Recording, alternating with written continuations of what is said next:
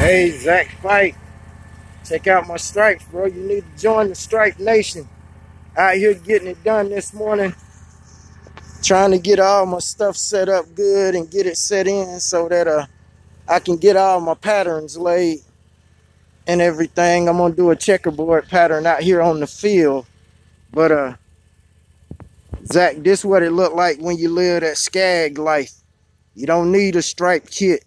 All you need is a skag, baby. And you can lay stripes like this in anything. This is just field grass. This is not any good grass. This is a farm, and this field used to have animals on it. And that's what is looking like right now from just cutting.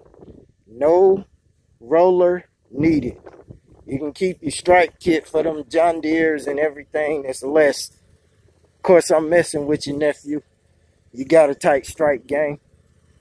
But this is what it's looking like this morning. I had been wanting to show you the other one, but I ended up accidentally deleting the other video.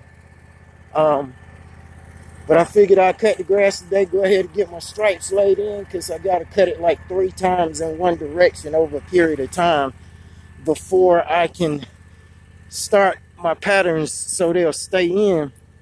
But I hadn't cut the front yard yet, as just the field. Once I cut this front, hopefully my stripes will lay in just as good in the front. And then once I get through at the front, I have to cut the back of the house. And then I have to come over here and cut